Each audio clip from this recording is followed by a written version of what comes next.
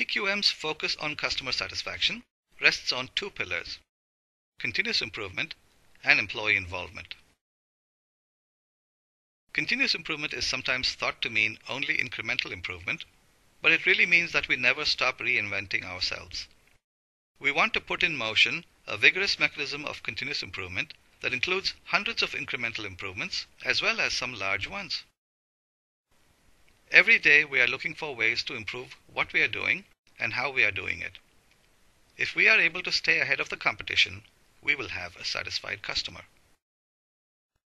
Keep in mind that we are not only talking about staying ahead in terms of service or product design improvements, but also in terms of quality improvements, as well as cost effectiveness or productivity improvements.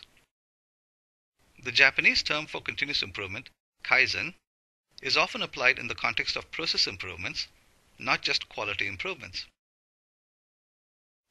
Even though we might use the label of quality management, if we are really constantly looking for ways to improve our processes, what are the odds that only quality improvements will ensue?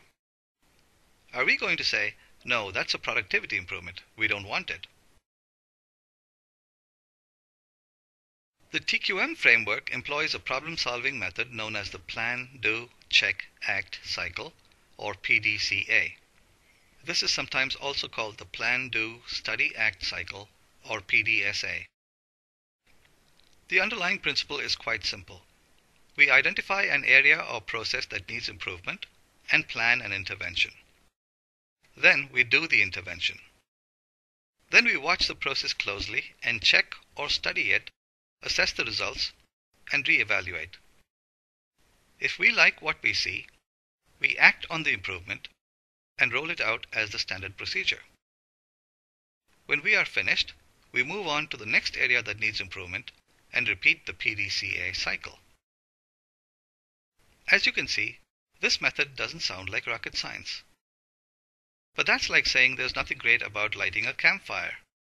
Just put a few logs together and strike a match. Have you gone camping and tried that on a damp morning? Good thing you're on vacation and have all day. Maybe you can throw in some old newspapers to help, but did you remember to bring a wagon load of papers? The idea is not just to light a small flame that dies out soon enough. The trick is in getting it to become a roaring fire and self-sustaining, so that even if you throw a damp log on it, it just burps and swallows it up. Likewise, with continuous improvement also, the trick is in getting the PDCA process to be a vigorous, self-sustaining mechanism. Another version of the continuous improvement cycle is called the Six Sigma improvement model. We have seen that Six Sigma capability means that a process is able to fit, within the customer's specifications, 6 standard deviations on either side of the mean. Such a process produces 2 defects in a billion. This is the ideal state that we would like all our processes to achieve. In the context of continuous improvement, we see another use of the term Six Sigma. Here we are talking about the improvement methodology we can use in order to attain that ideal state of Six Sigma capability. This Six Sigma model follows the define, measure, analyze, improve, control cycle, or DMAIC. First, we define the problem, or the gap between the current state and the desired state. Then we collect data and measure the process gap. Then we analyze the process and see what changes are necessary. Then we improve the process and implement the changes. Finally, we control the process and monitor it to ensure that it is behaving as desired. Any continuous improvement model, PDCA, Kaizen, Six Sigma, requires the dedication of resources committed to process improvement. Otherwise, asking for improvement is like asking an overburdened pair of oxen to redesign the cart they are pulling, while they are pulling it, with the intention that once they reduce the friction, only one ox will be required and the other one can be disposed of. To facilitate continuous improvement, it is necessary to set aside time for regular employees to get engaged in the process. The bulk of improvement suggestions are going to come from the employees who are actually conducting the process, not some managers or external consultants. In addition, you also need a cadre of persons who have expertise in process analysis and problem-solving tools. These persons can be made available as internal consultants to the process improvement teams. Note here that their role is not to find a solution, which management will then impose. Rather, finding a solution is the role of the improvement team consisting of process employees. These consulting experts are merely facilitators and providers of advice. With TQM, such experts can often be found among the quality management personnel who can trade in their role as cops to take on the role of process improvement consultants. The Six Sigma improvement model more methodically builds in such a cadre of internal consultants at different levels, with each given a karate label. Green belts spend a part of their time on improvement projects. Black belts work full-time on improvement projects. Master black belts are mentors and resources for the black belts themselves. Employee involvement is the second pillar of TQM. The total in TQM depends on every employee taking ownership of the process. An involved employee is one who brings his or her brain as well as heart to work, which is a prerequisite for a vigorous continuous improvement mechanism. Conversely, without such involvement, we have the "it's not my job" syndrome.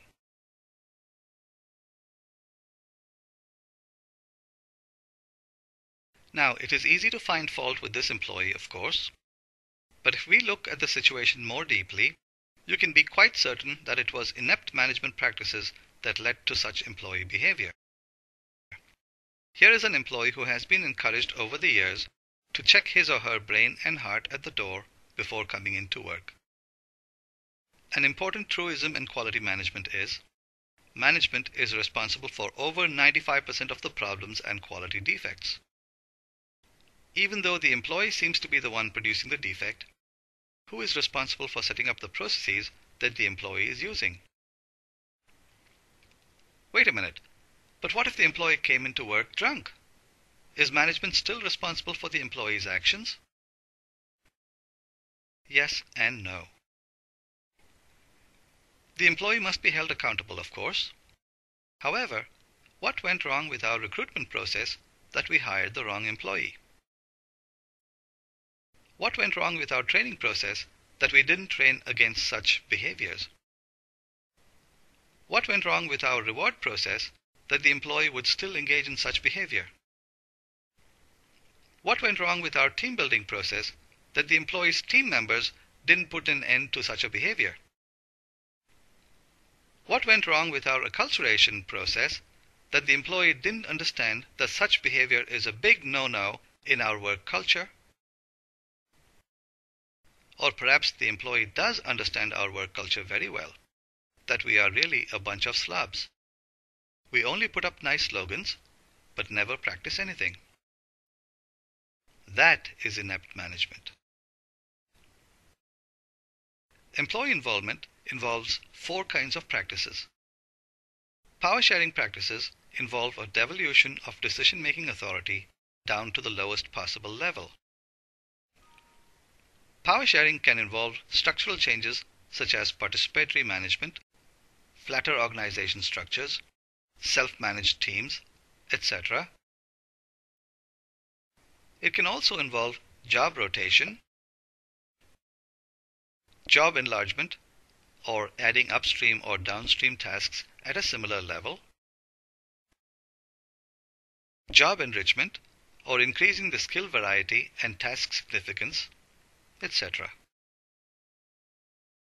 Information sharing practices involve providing employees with greater access to information, especially that which is necessary for their involvement in decision-making and process improvement. Greater information sharing can also combat the us versus them mentality that pits management versus labor. It can also increase an employee's sense of belonging and ownership, which puts the total in TQM. Information also flows in the other direction via feedback systems that gather employee comments and suggestions which is crucial for continuous improvement. Training practices involve employee development in job-related skills, of course. Before you can even think of devolving decision-making authority to an employee, it is essential that the employee have the requisite job skills training. More importantly, from a continuous improvement perspective, training in cross-functional skills, problem-solving skills, leadership skills, and team-building skills also become very important. As well, training in general business skills, together with information about the company's operations, is important in elevating an employee's attitude from "I am just an inconsequential cog in this huge mechanism." That mentality goes hand in hand with "I don't care" and "it's not my job." Finally, all of the above practices hinge on appropriate reward practices. If we want employees to think beyond their narrow boxes and to feel a sense of ownership of the process, the reward practices should also be geared towards encouraging such thinking. We need rewards that encourage power sharing, continuous improvement, acceptance of change, and acquisition of training for that purpose. Knowledge or skill-based pay, non-monetary rewards, incentives based on improvement, etc. become important. Rewards that encourage thinking about the greater welfare of the organization are also important, such as team-based incentives, profit sharing, gain sharing, etc.